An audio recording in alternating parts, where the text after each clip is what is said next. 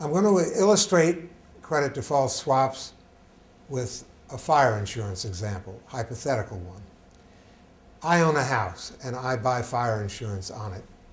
The house burns down, I get $1 million from my fire insurance policy. Now assume hypothetically 40 other people have made a side bet on whether my house will burn down. So there are 40 other policies set to pay $1 million if it does. These policies, however, aren't purchased from insurance companies the way mine was, but rather take the form of credit default swaps. Let's call them house burn down swaps. These house burn down swaps are analogous to credit default swaps and thus bypass the capital reserve requirement and the insurable risk practice of regulated insurance companies. My house burns down. 40 other people line up to collect side bets of $1 million from the various parties selling the swaps.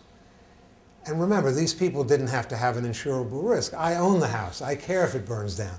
These people could be arsonists for all we know. Let's say that only 5 sellers sold these swaps. So that would be $8 million a seller. But they're highly leveraged. So they only have $200,000 of their own money in the entity that's selling these swaps. The rest is borrowed from banks. Thus, an everyday event like my house burning down, which in the real world will yield a $1 million payment from an insurance company well capitalized to pay it, has through side bets in swaps led to bank losses of $39 million. Now consider the infinite variations of this example to get some idea of the problem derivatives pose at the level of 55 trillion of them out there. In my example, an initial loss of $1 million has been magnified through undisclosed side bets to a $39 million problem for banks. And this is why we are having such a big impact on the banks. Originally, they weren't supposed to be lending to highly leveraged speculative investors. They were supposed to be lending into the real economy. And they did do that ever since the Great Depression until the Glass-Steagall Act, which prevented this kind of lending, was repealed in 1999. You might say swaps are just like options, which have been written and honored for years without any problems occurring. But options are cleared through the Chicago Board of Options Exchange, which makes sure strict financial requirements are met by the people who are selling these options so that they will be honored when the time comes. Also, they flow through the central clearinghouse of the Chicago Board of Options Exchange on terms disclosed to the participant.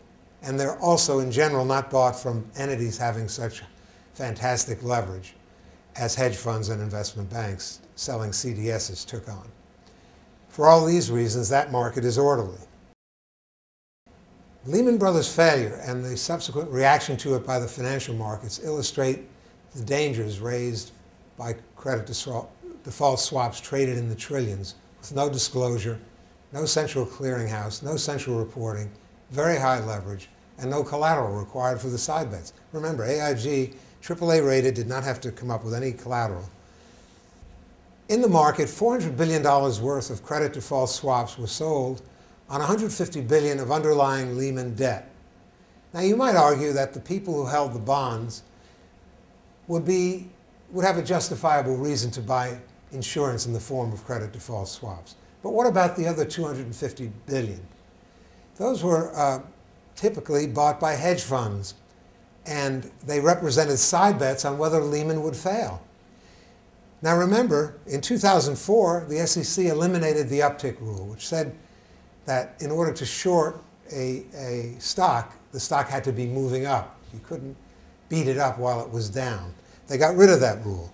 And that rule is especially important for financial institutions, which even ordinary banks are levered 10 to 1. So they depend on the confidence of the public.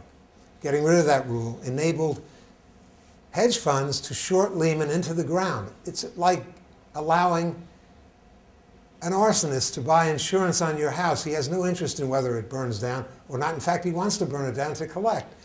These hedge funds could, in effect, burn down Lehman and collect. They had no insurable risk, like I have when I insure my own house. Okay. In addition, it's estimated that Lehman, in addition to having these bonds the subject of credit default swaps, issued $13 trillion worth of derivatives to other parties. So when it failed, it created a big problem in the world financial markets. The finance minister of France has characterized allowing Lehman to fail as a dramatic policy error.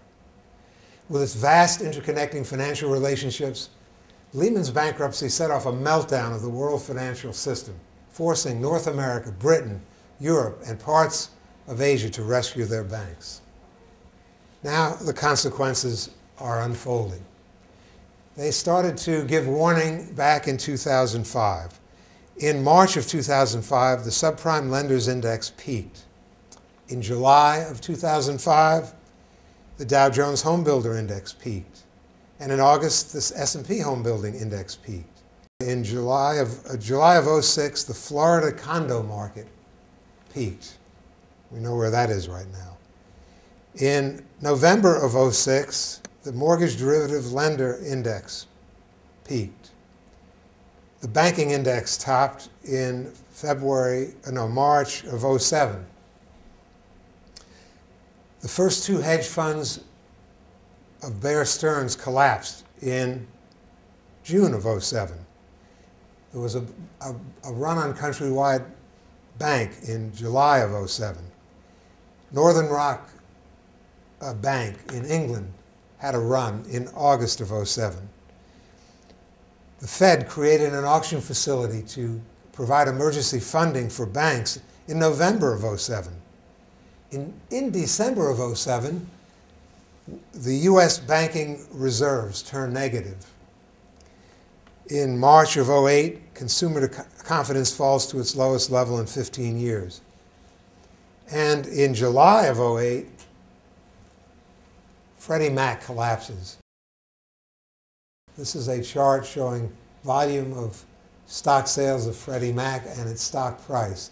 In July of '07, you see the stock price plunging and volume increasing. The federal government had to put Freddie Mac, a mortgage insurance lender, into receivership. And we can see that the Fed is reacting over here. And this is before the September 29th stock market meltdown. Already, from July through September of '08, they had lent a quarter of $1 trillion to prevent banks from failing. This is a further consequence. On September 29th of '08, we experienced the largest point drop in history in the Dow, not the largest percentage, but the largest point drop of 778 points. And this was the day that Congress failed to pass the bank rescue plan called Troubled Asset Relief Plan.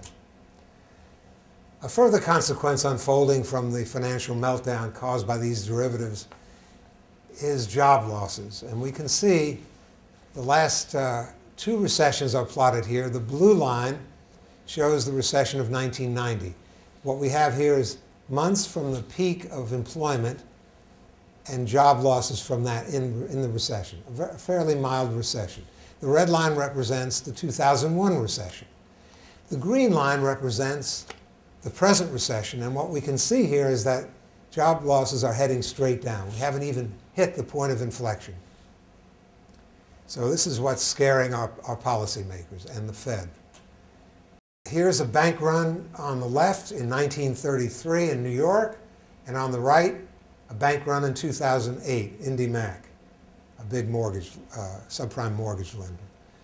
And I could point out here that deficits, which we're racking up at very large rates, are dominated, the spending part of those deficits dominated in recessions by job losses, because the tax receipts plunge very fast when people lose their jobs. So we end up here with the final note. If derivative contracts are honored in the bailout of various failing financial institutions, the Lehman example shows that speculators will be handsomely rewarded for contributing to the fall of Lehman via their side bets and short selling. And they'll be handsomely rewarded with taxpayer money. So the question arises, how does subsidizing speculators with taxpayer money benefit the real economy? And I'll leave you with that question and wrap the presentation up here. Thank you very much.